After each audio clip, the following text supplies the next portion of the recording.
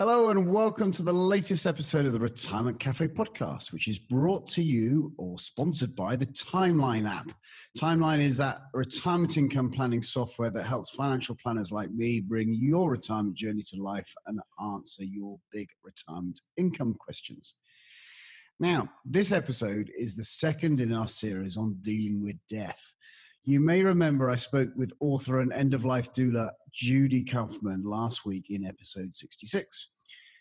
It's almost impossible to reach some way into adulthood without experiencing the loss of a loved one. And I think it's fair to say that each of us deals with death in a different way and has our own way of grieving. For some, grief can be totally crushing and incredibly difficult to deal with. My guest today knows firsthand what it's like to lose someone dear to her. Amy's experience set her off on a lifelong mission of helping people deal with grief. Here to talk about her experience and the work of her company, Corgenius, and how they do this, how they deal with this complex and emotional area, is author and speaker Amy Florian. Thank you for joining me, Amy. You're welcome. I'm delighted to be here. So, Amy, for those who may not know you, could you tell us a little bit about yourself and your company Corgenius, and also, your personal story about how this wonderful company came into being? Sure. Well, first of all, I had no clue that I would end up working in the field of thanatology, it's broadly, I'm an expert in death, loss, grief, aging, and transition. All those topics that, as you so aptly said, that people think they're so dreadful and uncomfortable, but that's only because they don't know how to handle them or how to heal or how to support the people that they care about. It's really life-giving to get to help people heal. But as I said, I didn't intend to be in this profession. I sort of backed into it. When I was 25 years old, and the proud new mother of a 7-month-old baby boy, my husband, John, was killed in a car accident. My world, my dreams, my identity, it all shattered. And in the little rural town where I grew up in the Midwestern United States and where John and I lived, no one knew what to do or what to say. It wasn't that I didn't have people who loved me. I have 9 brothers and sisters, and in a small town, everyone knows everyone. Everybody wanted to help. It's just that no one had ever been taught. All they could say was those really unhelpful phrases like, "Oh, I'm so sorry for your loss," or "God has his reasons," or "Don't worry, you're young, you can marry again," or "Oh, he's in a better place now," or "Oh, Amy, he wouldn't want you to cry." I mean, I could go on and on and on. It just wasn't helpful. But I was determined to heal because my son didn't have a father. He darn well better have a mother.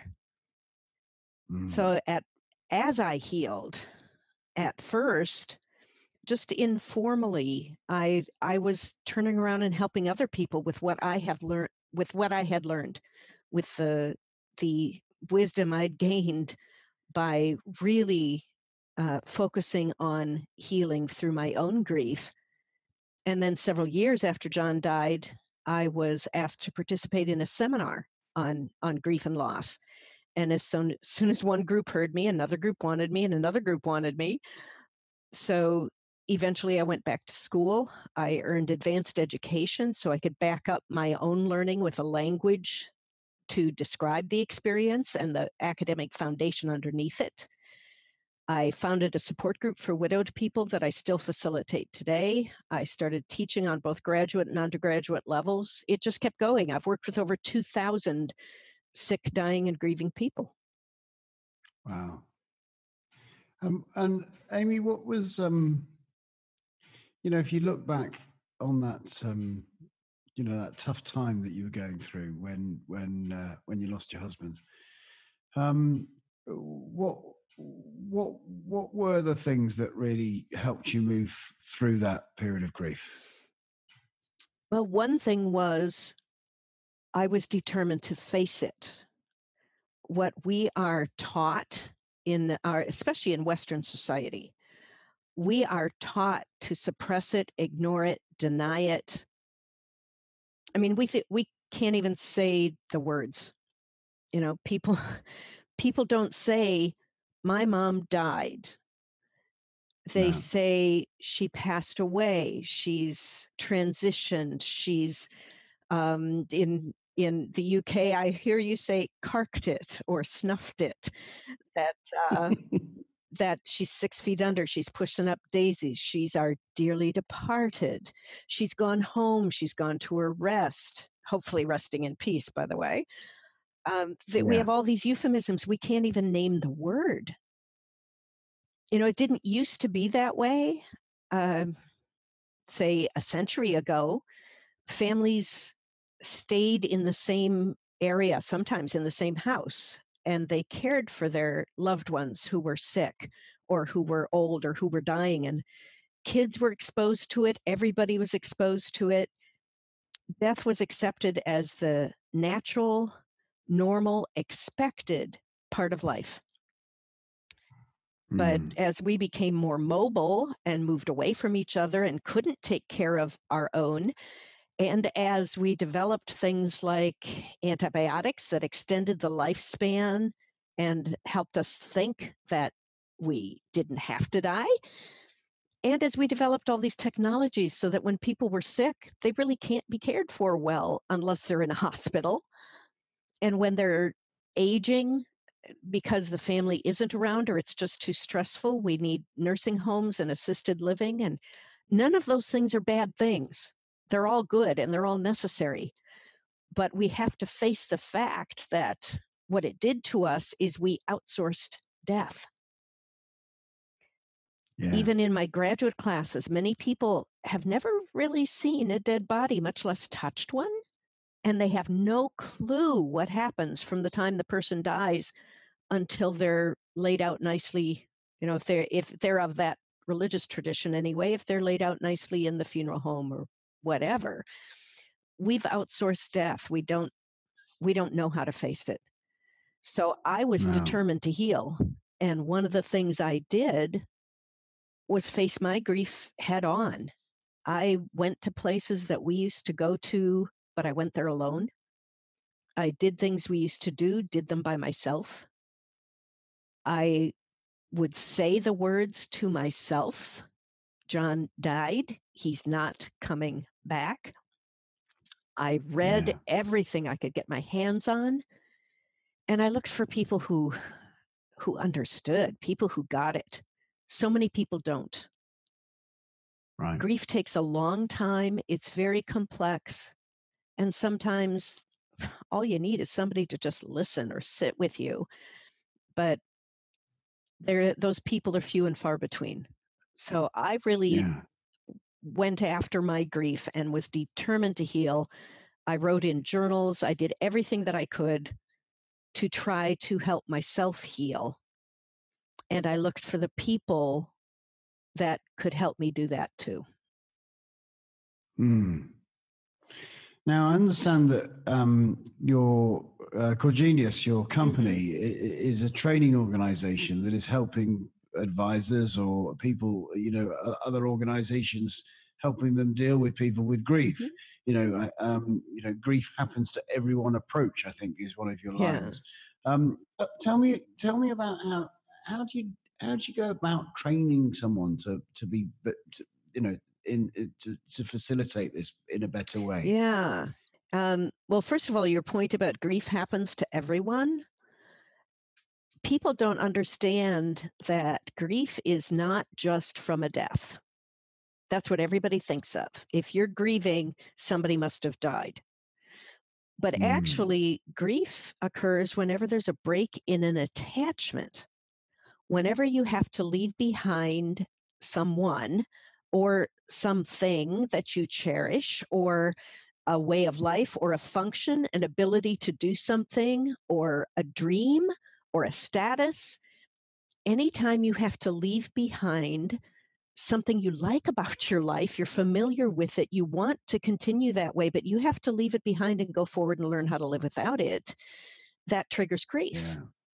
So, of course, death triggers grief. So does divorce.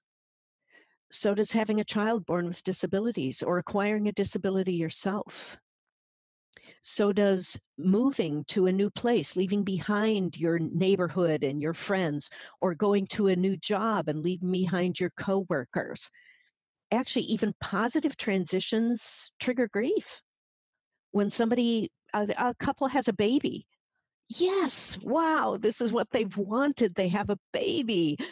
But don't you just wish you could sleep through the night once in a while? Don't you wish you could go to the grocery store without carrying a minor U-Haul?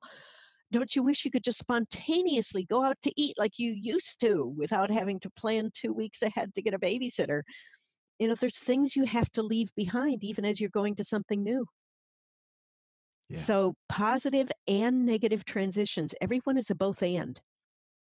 In every single one, there are things that I'm grateful for or relieved for or happy about. And at the exact same time, there's things I miss. There's things I have to let go of, things I long for, things I grieve. So it helps when we're talking about training to deal with people who are grieving, it's really very broad. Most of the people are grieving right now. They're grieving Yeah. over little things, they're grieving over big things. So many of the transitions and the leaving behinds of our lives, people are grieving and we just don't realize it. So the first thing Yeah. people need to understand is that you got to open this up. People are grieving if they're experiencing infertility. They're grieving. If they can't be home for the holidays where they want to be, they're grieving. If their car gets totaled, they're grieving. If they retire, they're grieving. So open it up, apply it across the board. And then the first things that we do in training people after opening it up is start talking about principles of grief support. And because grief is this way, what do you need to do about it? What are your principles to do it? And before we go farther, I did also want to say that while Corgenius is focused mainly on professionals, the financial professionals, advisors, estate planning attorneys, trust officers, people in the legal and financial field. The first more than half of my career was actually not in that market. I was teaching healthcare, hospice, nurses and doctors, clergy. Clergy are not trained. They don't learn in seminary how to support people who are grieving or what is helpful or not helpful to say when there's been a death in somebody's family or when they're struggling in their lives. They're really not trained about those things. So I had a very broad, and still do have a very broad market. Everybody needs to know this stuff. I wish I could teach everybody in the world. So everybody needs to know this stuff. But my company, Corgenius, was developed when I realized what a need there was in the professional sphere and put together the company to address that. Yeah. So I hope that answered. Yeah. You asked a lot of questions at once, and I hope I answered each one of them at least partly.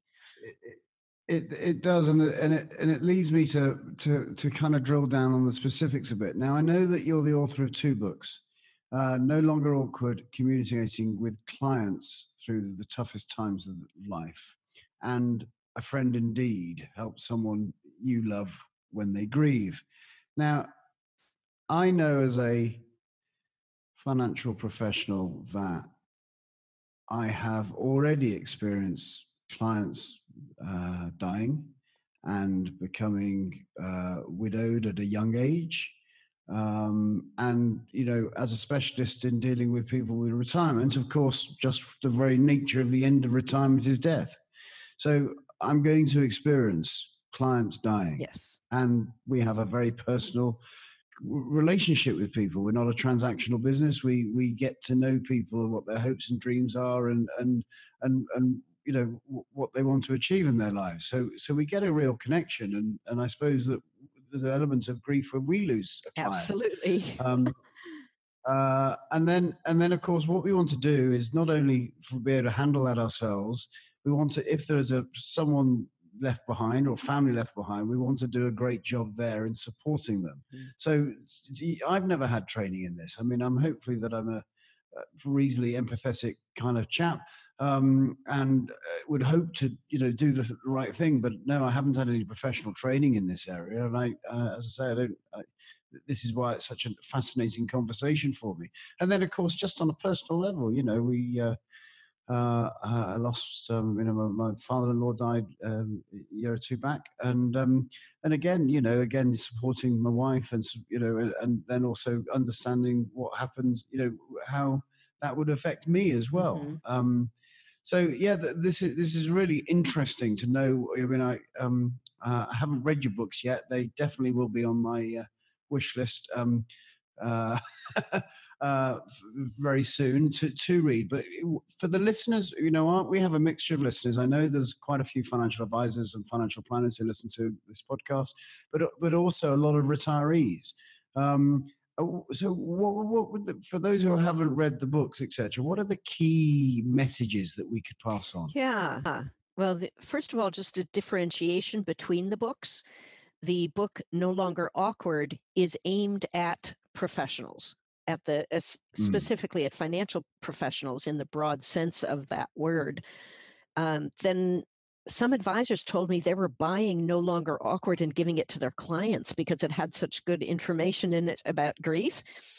That's when I wrote A Friend Indeed. That's the one for anybody everywhere. It's just for any person. Financial professionals now are buying that and giving it to families. And I titled it that way, A Friend Indeed Helps Someone You Love When They Grieve, because anytime there's a death in your client's family, they're not the only ones who are grieving. Their whole family is grieving. Their parents are grieving. Their friends are grieving. Their kids are grieving. So many people are grieving. So it makes it very easy and non-intrusive to say, here's a book for your whole circle so that you can all learn a little bit about grief to be able to help each other through it. Maybe a little bit faster, maybe with a little less pain, but here's something for all of you. It's not like, here, you need a book about your grief, because people don't, especially in our death-denying society, they don't like that.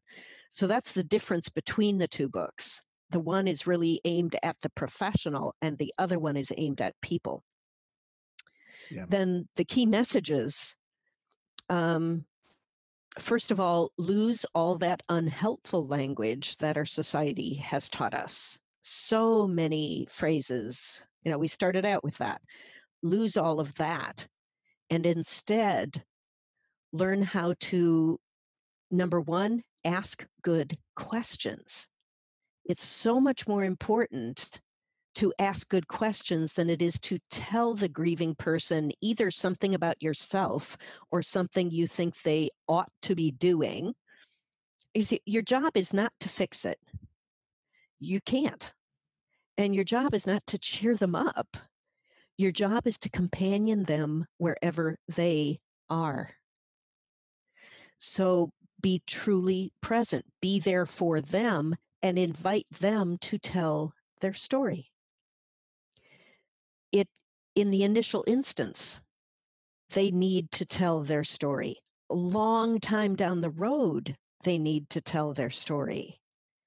There have been times where someone will be talking to me and say, oh, well, when my dad died 3 years ago, and I'll say, oh, did he die suddenly or was it a long illness? I have never yet had anyone who didn't start telling me about their dad. We need to tell the story. Likewise, concentrate on memories and stories. I mean, your wife's father died. Honey, what do you hope people remember about your dad?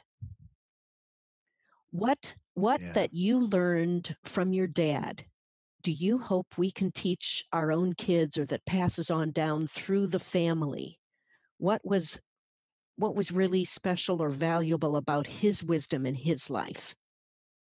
Tell me about a holiday memory you have of your dad. Now, the stories and the memories, even at the services, to come in and say, you know, I really enjoyed working with you and Karen all these years.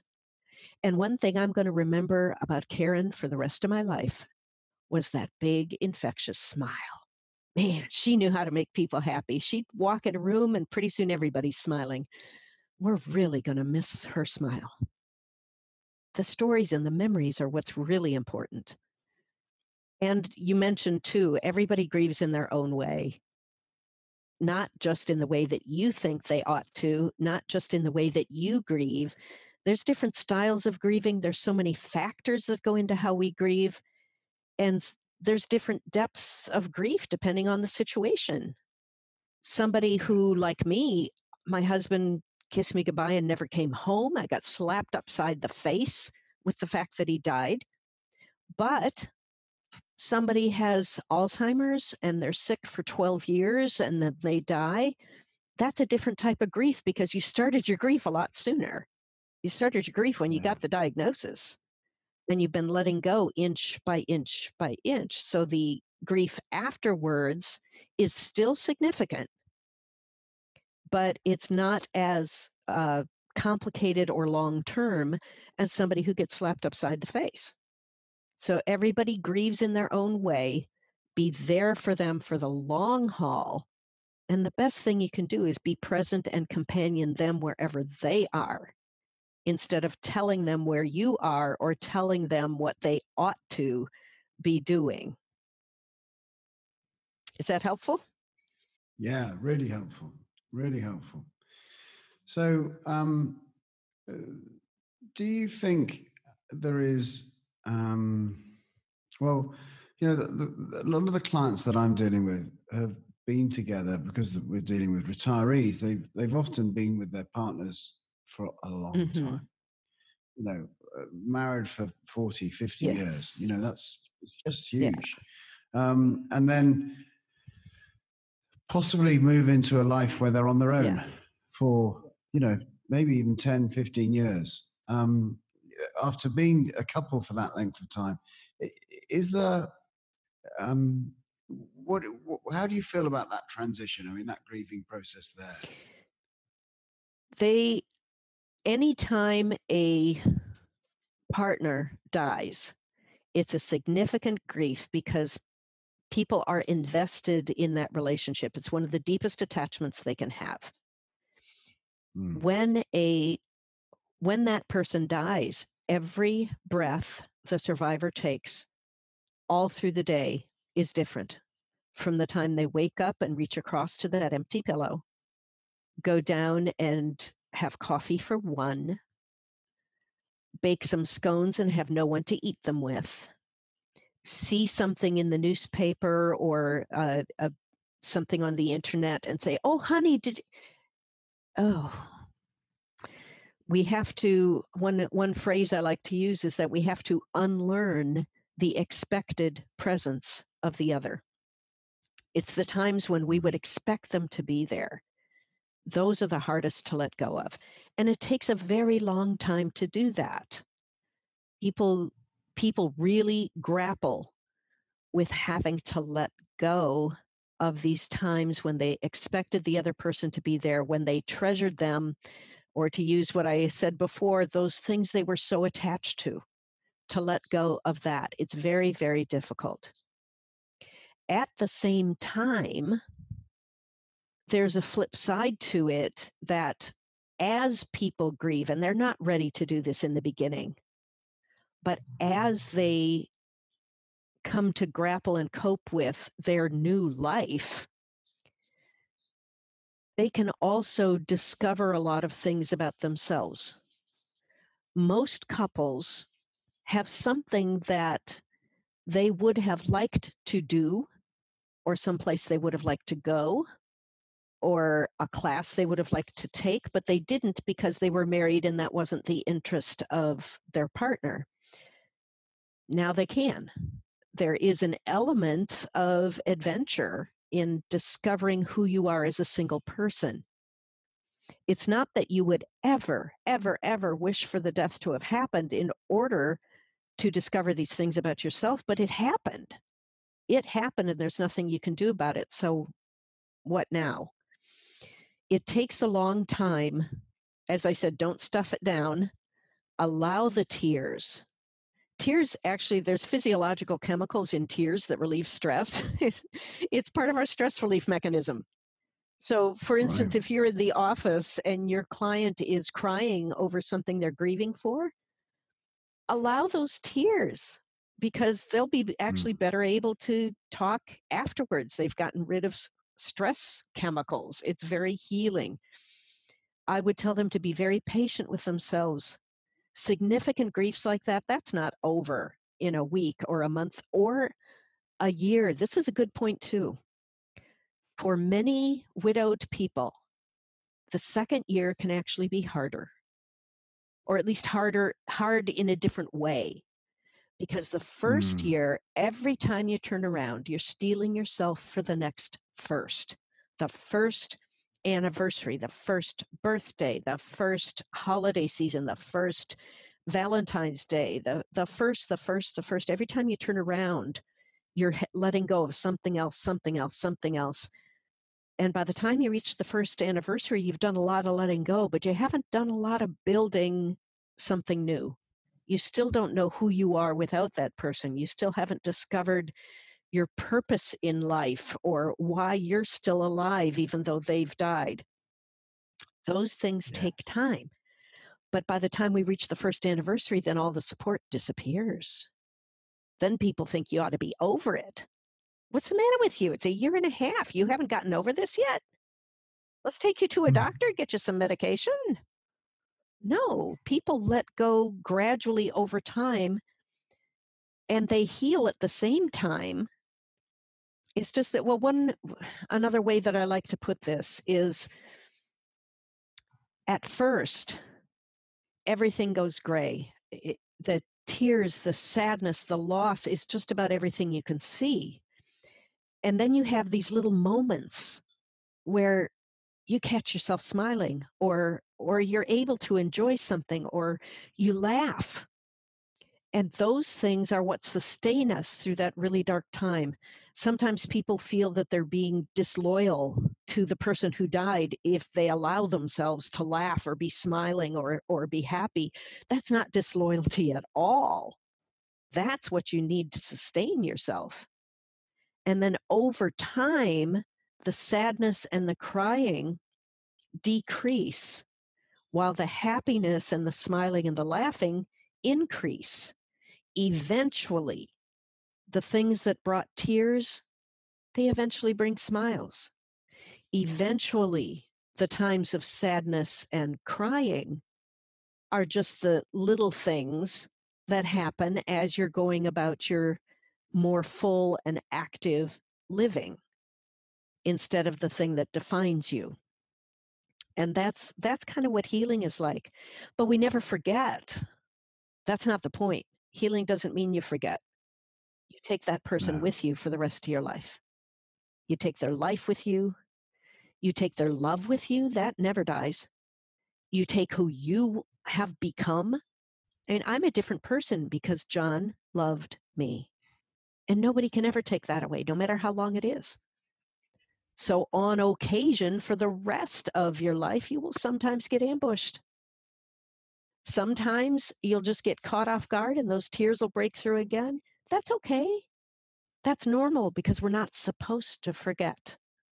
We carry them with us. Even as we process the grief, the tears diminish. They don't happen so often anymore.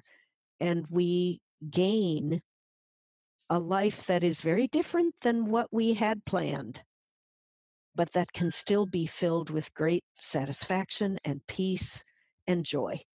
Joy is possible. Healing is possible. You can't see it right away, but you can get there. Wise words, Amy. Now, I'm sure lots of listeners are going to like to know how they can find out more about your books and the work Corgenius is doing. Where can they find out more about you, your books, and Corgenius? Sure. Well, our website is corgenius.com. Core is the Latin root for the word heart, and genius is brain. Our tagline is adding heart to the brains of business. So corgenius.com is all about what we do, and there's some videos, there's a lot of information. We have a blog. The 2 books can be ordered from our website. They're also readily available on Amazon. People ask me a lot if I do one-on-one coaching or advising or counseling. I don't do that right now. I simply don't have time. I travel all over the country and beyond, trying to spread this necessary education wherever I go. And by the way, I do welcome opportunities to speak at conferences and events in any country. I've been to Australia 3 times now, so I'm familiar with the UK. I always try to help whenever and however I can. So people can contact me, check out the website, check out Amazon. Brilliant. Well, thank you so much for that. So to find out more about the work Corgenius does and about Amy and her books, we'll put all those links on the show notes on our website at theretirementcafe.co.uk. And then you can find also the links to any other episodes in the series. If you've enjoyed this episode, then please do leave a review on iTunes by searching for the Retirement Cafe podcast, or subscribe so you'll never miss an episode. Thanks once again to Timeline App for sponsoring this podcast. You can find out more about Timeline at thetimelineapp.co. So until next time, this is Justin King helping you feel more informed in your retirement.